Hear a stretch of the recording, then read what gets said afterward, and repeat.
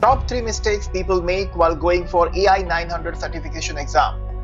Number one mistake which people make while going for AI-900 certification exam is they only depend on theoretical knowledge which they are reading from Microsoft Learn website, or they only depend on the videos which they have seen from various websites like ours also. But they have to focus on one thing, that is practical labs. I know in the certification exam they are not going to ask you to perform labs, but there are multiple choice questions and there are a couple of questions which you will understand only if you have done the practical labs. So doing things practically, getting the knowledge and the skills which are required in that particular certification track is very important. Do not make this mistake. If you are preparing for AI-900 certification exam, please take the lab, do the lab step by step, and make sure you not only have the conceptual knowledge, you also have a practical skills which are required to clear this exam.